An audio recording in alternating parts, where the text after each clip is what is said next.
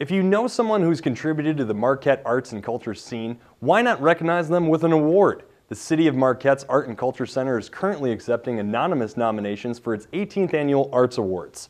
Anyone who has made a difference in the Marquette art community can be nominated, and that doesn't just mean artists.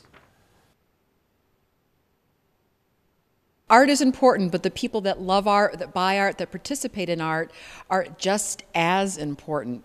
So it might be a board member that really has given a lot of their time and energy to make an organization be successful.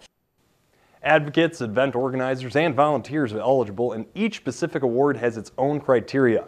Nomination applications can be submitted through April 1st. An award celebration will be held on May 23rd. The awards are even more special this year as Marquette begins its 10-year Arts and Culture Master Plan. For a list of the award categories, nomination applications, and to fill out a public survey for the 10-year Master Plan, visit the MACC's website.